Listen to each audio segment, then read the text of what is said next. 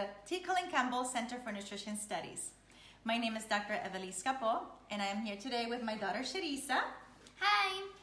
Ready to share with you our secrets to make plant-strong salads. We really love to eat salad at home. We make a big salad and then have it for lunch the next day.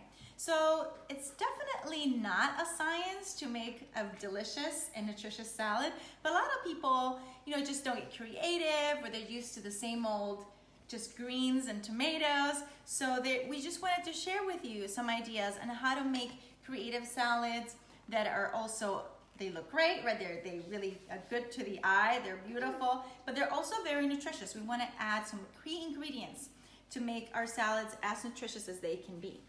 So the first thing we want to share with you is you want to include a lot of different colors in your salad. You really want to eat the rainbow, okay? That's very, very important. And at home, we like to get a different mix of greens. So we'll have some baby greens as well as your traditional, like mature romaine or green leaf, butter leaf. We try to buy in season whenever possible. Always organic is always best, but really do the best you can with what you have, and in the location, try to buy local whenever possible. And you want to wash your greens well. We have a spray bottle that we put some vinegar and water, and we spray our produce, and that's how we clean it up.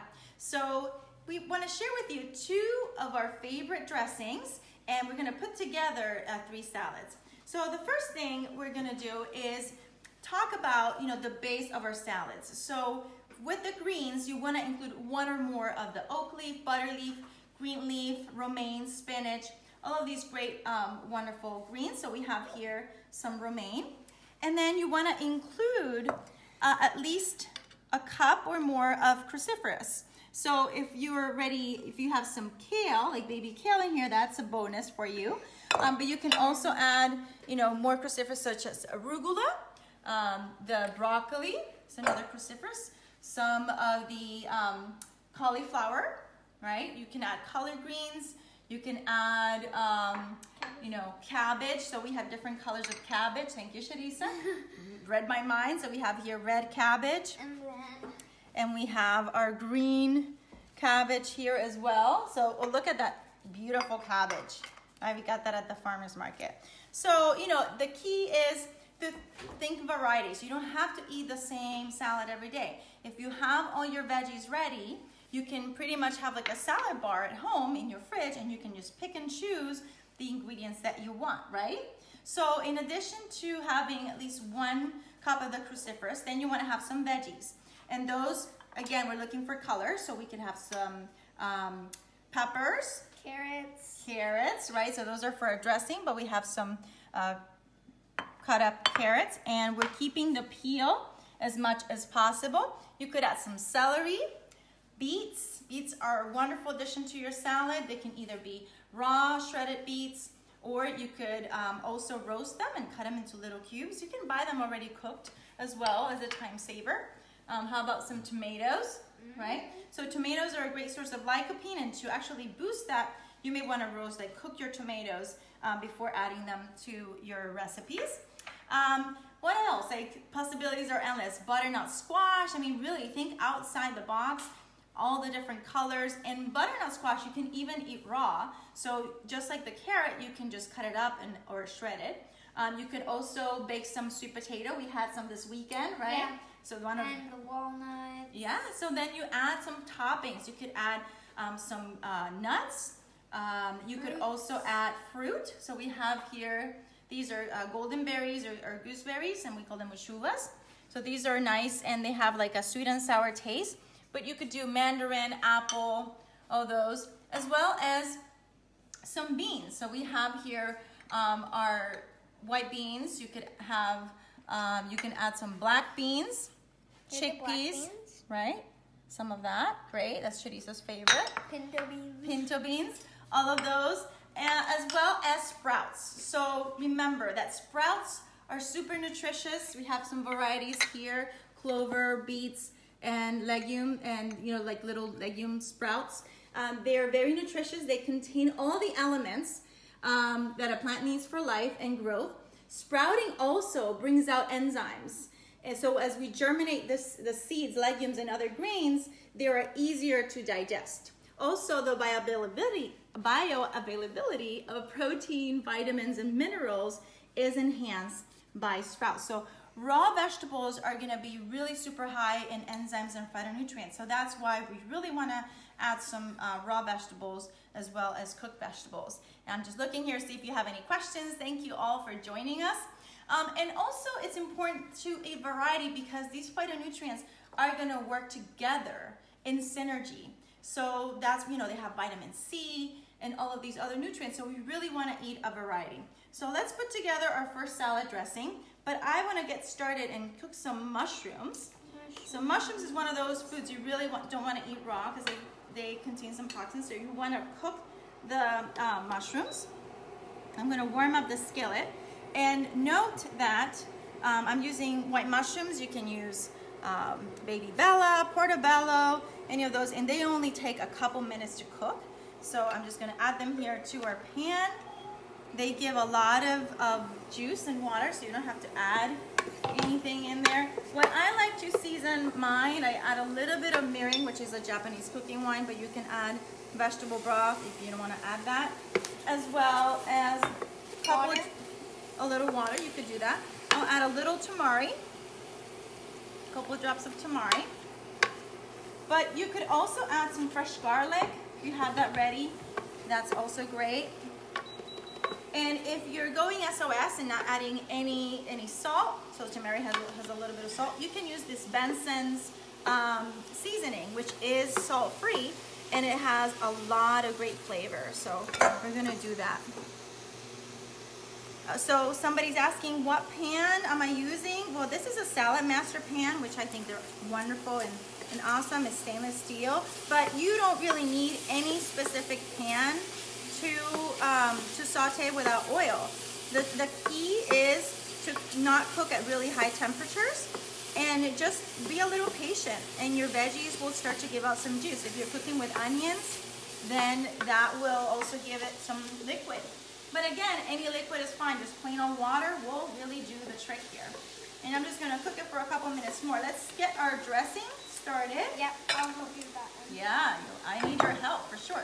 So we have 1 large carrot, which we're keeping the peel on. Okay, we're gonna add it here to our Vitamix. And then we'll add 1 inch of ginger. We love ginger. Ginger is anti-inflammatory. It's really a wonderful root vegetable to consume. We're gonna add some dates. So we have here, by the way, the recipe is on our website, and I did share a link with all of you. So these are little small dates, so we're gonna add 4 instead of 3. Then we're gonna add one of my favorite ingredients, which is miso. I think we cook with miso a lot. So we're gonna do, that is 1 tablespoon of miso. Yummy. Then we're gonna add 1/2 cup of water. All right. Thank you for my assistant here. You're welcome. So happy you're here. 1/2 cup of diced sweet onion. And it's important to use either sweet onion or red onion, and you could even get away with using some green, scallions or green onions here. You don't want a really strong onion taste. 2 tablespoons of celery. All right. There you go. 1 tablespoon of tahini. And if you're following Dr. Esselstyn's guidelines and you're not using any nuts or very little fat, you can skip the tahini. And 1 tablespoon of rice vinegar. So if you don't have rice vinegar, you can easily use apple cider or white balsamic. So let's go ahead and blend this. We used to be addicted to that Japanese ibachi dressing, so this is very much like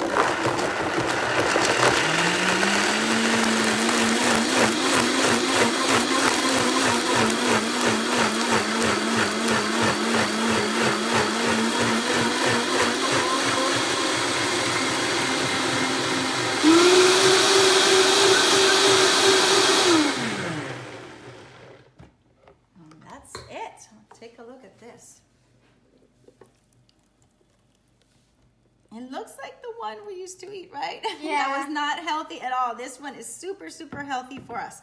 So we're gonna give this Vitamix to our behind the camera assistant so that we can get it ready for our next recipe. So let's put together our first recipe, or not recipe, our first salad. Yes. Okay, so we're gonna make this Asian inspired. So we have here some romaine, and we're gonna add some cabbage. We have here red cabbage. All right, we'll add some red cabbage. Great. And then we'll add, here we have avocado. All right, great. So we'll add cucumbers, which is on the side here. Great. Thank you so much.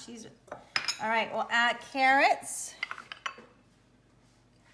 Add some carrots in here. More carrots because we need more, right? Yeah. Good for your eyesight. All right. So let's add the carrots. We'll add some sprouts in here. So we've got our delicious beet sprouts, and they give it a nice color. So we'll add some of those here in the center. And we'll add a little bit of clover sprouts as well, just for extra. And that's our dressing. So we'll have here a little bit of dressing. Yummy. Now you could add some nuts and seeds here too, if you like. Or if you have like cooked grains, cooked quinoa, that's another good one. Or you could also add some rice as well. So we'll put this one aside. Okay.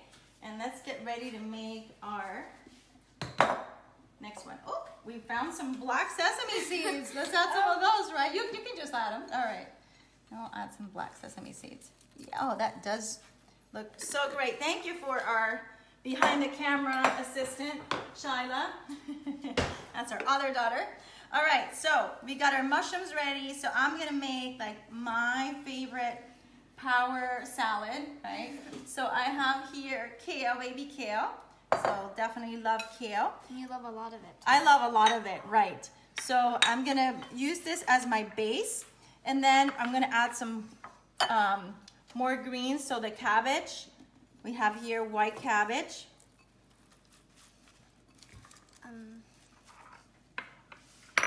Black beans. You want me to add them? Yes. Actually, you're adding black beans to yours too, huh? Yeah. Yeah, we have that in common. So we'll add some black beans. I like both, so I'll add some white beans as well. Can't go wrong with that. Tomatoes. I'll add some uchuvas. I love these. The gooseberries. Yep, the gooseberries, so we'll add some of those. Mine is not as pretty as yours. I'll add some broccoli. Lots of broccoli. Great. You want to make sure you eat some raw broccoli. And then we'll add some of these beautiful lentil and has mung bean. It's like a mix, a blend. It's for a crunch. There we go. And I'll add some scallions. So somebody was asking, are these canned beans? So we like to cook our beans from scratch. We have a pressure cooker. We cook them in there. But you know, whatever makes it better for you. If you have to save time, you can buy them already cooked, either in a can, or preferably, you know, they sell them in a carton or frozen, so they don't have to be canned beans. Whatever it, you know, if it keeps you from eating other unhealthy foods, then go for it, right? You have to buy it already cooked. So I'm gonna add some mushrooms. A lot of mushrooms, actually. Now, you know, to me, this would be enough. I really wouldn't have to add anything else. But sometimes what I like to sprinkle, especially if I'm on the run and I don't have an oil-free dressing, I'll just carry a little bit of nutritional yeast with me. It's kind of like cheesy. Yeah, it has like a cheesy flavor. So I'll add some of that to my salad and a little bit of Italian herbs. So that's like my favorite salad. And if I must, I will add a little bit of white balsamic vinegar or a dressing. We're actually gonna make the next dressing, like a white balsamic vinegar dressing. So this one, we also use our blender for that. And Charissa is gonna demonstrate. So we first use half a cup of the white balsamic dressing. No, vinegar. I'm sorry, yes, vinegar to make the dressing. Yes. All right. Next, we're gonna add the half a cup of water. And then 1/4 cup of applesauce. 1/4 cup of applesauce. Next, we're gonna add 6 dates. So we have here some dates. And make sure they don't have any pit in there. Yeah. All right, that's important. If you don't have the applesauce, it's not a big deal. It would just not be as thick. You can add even more applesauce to make it thicker. All right. Next, we're gonna add 2 teaspoons. Oh, wait, actually. First, we're gonna add 1 garlic clove. Okay, so it doesn't matter the order, really. Yeah. It doesn't matter the order. You can add them any order you like. We have here 2 teaspoons of Italian seasoning. 3 tablespoons of Dijon mustard. 3 tablespoons of Dijon mustard. Yes. So 3 tablespoons of Dijon mustard going in here. And if you want, you can add chia seeds. Yes. So also is totally optional, but for good omegas as well as thickening, it's good to add some of that. All right. Put the lid on. And by the way, I would even add some greens in here too. Like we have some basil. You can add basil or cilantro. So we're gonna blend this away.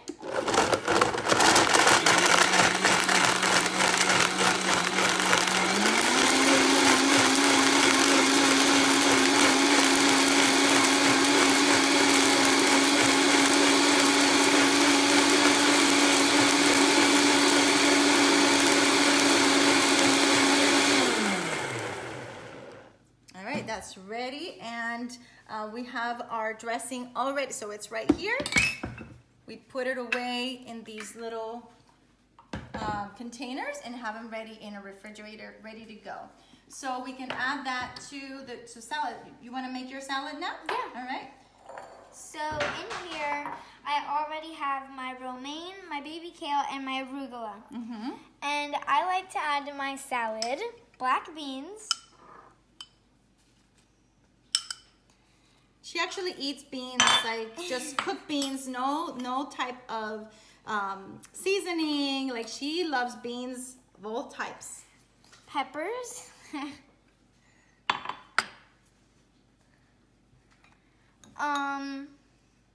So that's some cucumbers. Some cucumbers. I like to use guacamole, but you can use avocados. So she likes the guacamole is almost like her dressing. I think she uses quite a bit of it. Yeah. And I'm gonna put some tomatoes. And what are your favorite sprouts? I think the lentil ones. The lentil ones? Oh yeah. Well, she can add some lentil. There we go. And carrots, and that's it. A little bit of carrots. So keep in mind also that our herbs like cilantro and basil are great to add to our salads or our salad dressing. So we always have them ready to go. And oh yeah. Yeah, you want to add some cilantro? Oh, she forgot about that, huh? Here. And then I like to use the white balsamic dressing. Okay. All right, great. Beautiful. So again, recap, just eat lots of greens. I'm gonna try and address some questions here. So we have, is that a Vitamix blender? Yes, we used a Vitamix, but you don't need a Vitamix to make any of this. You can make it in your little NutriBullet, or any old blender will work perfectly. Rather than sprout. So how come I opted for cooked beans? So I'm just giving you a variety of things you can use. You can use either or both. So you can use cooked beans or sprouted beans. So that's perfectly fine. Thank you all from Maryland, San Diego, New Mexico, London. Oh, wow. Well, I hope that you guys are enjoying your lunchtime and that we have inspired you to eat more plant-based meals, plant-strong salads. Until next time.